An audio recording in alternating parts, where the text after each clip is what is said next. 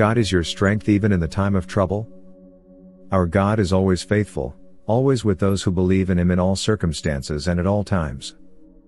In Psalms 46, verses 1 through 3, the psalmist wrote thus: God is our refuge and strength, a very present help in trouble. Therefore we will not fear, even though the earth be removed, and though the mountain be carried into the midst of the sea. Though its waters roar and be troubled, though the mountains shake with its swelling. Selah. The metaphorical analogy used in the scripture is intended to emphasize that God never abandons His own, no matter what. And that no matter what, He will always bring His own to victory. The Word of God, from the scripture we read, also makes it clear that it is the will and the desire of God to be our refuge and our very present help at all times. And if we know and believe this, then we have no need to be afraid, no matter what the situation portends to be. Even if everything around us appears to be turning against us. With strong and unshakable faith in God and His ever-faithful promises, we need not be shaken or unduly agitated. The God who called us is faithful. In 1 Thessalonians chapter 5 verse 24, it says, He who calls you is faithful, who also will do it.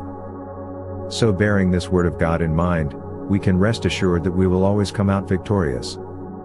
This is what the Bible envisages and declares in Romans 8 verse 37. That, yet in all these things we are more than conquerors through Him who loved us. So, no matter how bad things appear to be right now or how bad things appear to be tomorrow, you do not have to succumb to worry and anxiety. Let's look at what God says we should do in times of trouble. Philippians chapter 4 verse 6 says, Be anxious for nothing, but in everything by prayer and supplication, with thanksgiving, let your requests be made known to God. That is exactly what God expects of us in every situation. God is saying you should not be unduly terrified or frozen with fear, that He is still in control. In Isaiah 43 verses 2 through 7, He assures us, and here is what He says. When you pass through the waters, I will be with you. And through the rivers, they shall not overflow you. When you walk through the fire, you shall not be burned, nor shall the flame scorch you.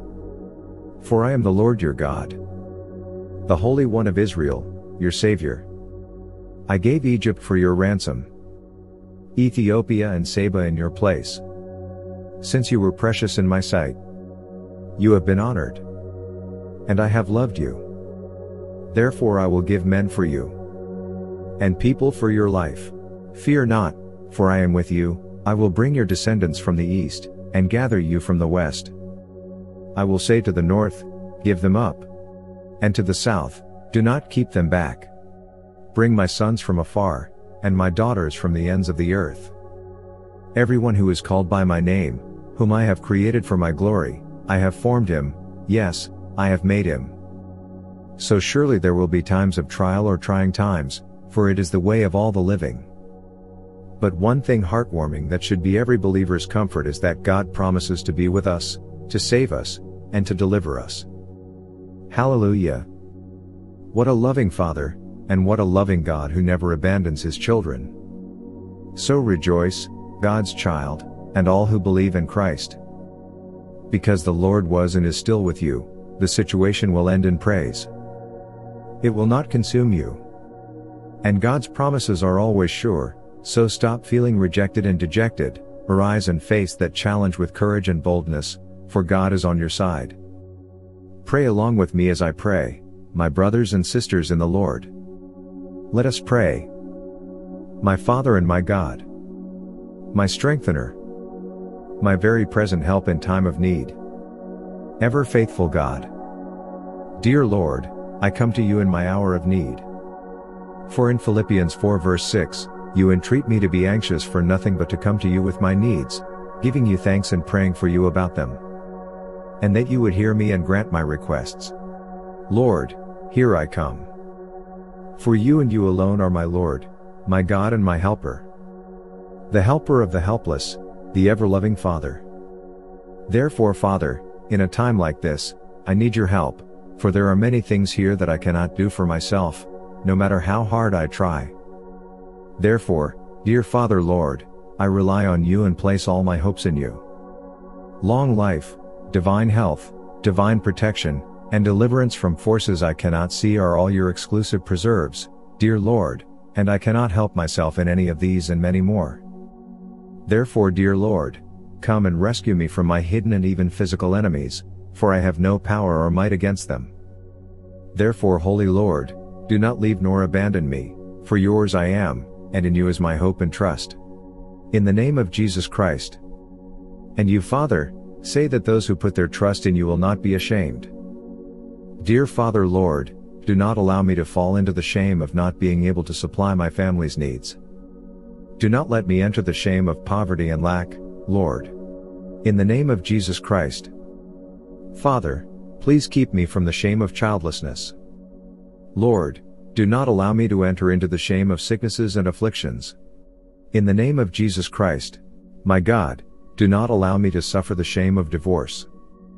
Lord, do not allow me to enter into the shame of widowhood or widowerhood. Lord, do not allow me to suffer the shame of marital delay and perpetual spinsterhood or bachelorhood. In the name of Jesus Christ. Grant me, dearest Lord, all my desires for happiness, happiness in my marriage, happiness in my home, happiness in my workplace, happiness in my relationship, and happiness in my walk with you. O Lord. In the name of Jesus Christ of Nazareth. Lord, disappoint those that want me dead, those that want me humiliated, and those that wish a disastrous end for me and my family. In the name of Jesus Christ. These I pray for in Jesus' name.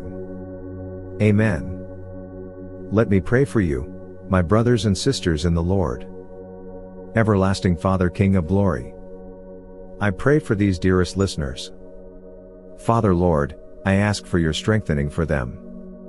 O Lord, be their helper and comforter in their trying times. Dear Lord, always be there with them to comfort them in all situations. In the mighty name of our Lord Jesus Christ. Dear Father, Lord, fight all their battles for them, both open and hidden battles. In the name of Jesus Christ. Let those who have risen against them be routed and put to flight by your angels. In the name of Jesus Christ. My Lord and my God, strengthen their faith in you through miracles, signs and wonders. In the name of Jesus Christ. All of this we ask in Jesus' name. Amen. If you enjoy this prayer, subscribe and share it with your loved ones and friends on social media. May God bless us all.